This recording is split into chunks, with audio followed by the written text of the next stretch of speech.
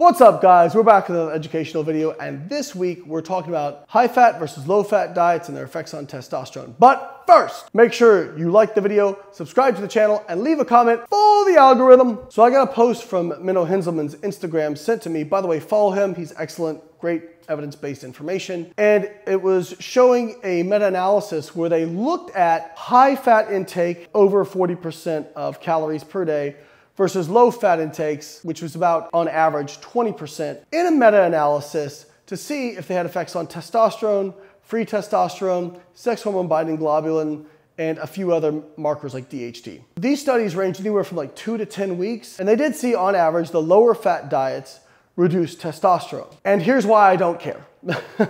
Because body composition is more than just testosterone. Once again, testosterone is one mechanism by which hypertrophy occurs. But guess what? Insulin stimulates muscle protein synthesis. So if you're having more fat and less carbs, you're having less insulin, it's not going to affect muscle protein synthesis as much, or muscle protein degradation, because insulin inhibits muscle protein degradation. And if we look at the human randomized control trials, where they control caloric intake and protein intake, we just don't see differences really in body composition outcomes in people who resistance train on average. So how's that possible? If high-fat diets are having more testosterone, how's that possible? It's a pretty small change in testosterone overall. We're talking anywhere from like 5 to 15%, which sounds like a lot when you consider that those kinds of small changes have not been shown to actually change body composition in the literature. It makes sense. Just because you change the levels of a hormone a little bit does not mean you're going to change the outcome. Again, if there's one thing that you guys can take home from my videos, it is care about the actual outcomes. Outcomes are more important than mechanisms, because there's more than one mechanism that sums up to an outcome.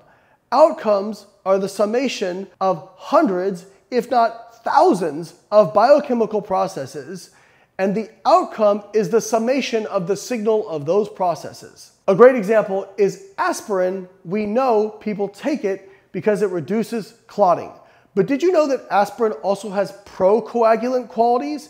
It activates some procoagulant pathways. But overall, it's an anticoagulant because the outcome is it reduces clotting. But if I was like some of these people on social media, I could be like, oh, don't take aspirin for reducing blood clots because look, it activates these pathways. Who gives a shit? The question is not whether something activates a pathway or not. The question is, what is the overall effect of that treatment on the outcome? So again, when we look at low-fat versus high-fat diets, we might see a small difference in testosterone, but it's not going to affect body composition. Now, if you like a higher fat diet, totally fine. Just make sure you're controlling overall calories and getting in enough protein and fiber. That is what really matters. That's why our app, Carbon Diet Coach, does not pigeonhole you into any one way of doing things.